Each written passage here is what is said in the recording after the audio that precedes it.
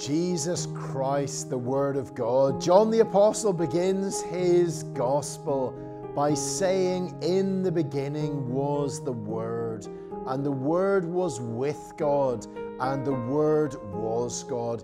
He was with God in the beginning. Through him all things were made. Without him nothing was made that has been made." In other words, Jesus Christ is the eternal Son of the eternal Father. He has always lived. There is no beginning to his life. He is the one who actually founded the galaxies and established the heavens and the earth. If you want to know what life is all about, if you want to know what your life is all about, if you want to understand what's going on in life, the universe and everything, the only way is by connecting with the one who's at the very center of all reality. His name is Jesus. He is the Son of God, the Savior of the world.